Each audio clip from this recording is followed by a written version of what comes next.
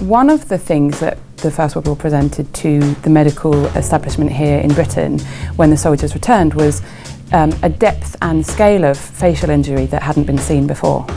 Shrapnel caused tearing and jagged edges in wounding, which presented a particular challenge because of infection. Shrapnel dragged in soil and dirt from the trenches into the wounds, and infection was one of the biggest challenges that doctors faced afterwards.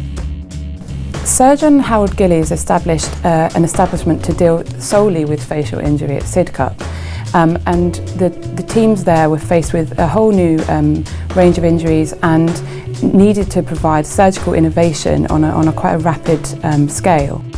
They devised a method where living tissue was attached to the face from the neck and the chest, and the fact of living tissue being attached to the face as a graft meant that infection was mitigated drastically, and patients could be kept alive, and could be kept alive in a relatively well state. And it's something that's gone on to influence us right to today with plastic surgery and the rise of facial reconstructive surgery that's happened in the 20th century since. We don't have in our collection an object which so significantly represents that moment of plastic surgery advent that happened in the First World War. So we partnered with the Royal College of Surgeons to have a look at their collection and think about how we could interpret here in the museum some of that story.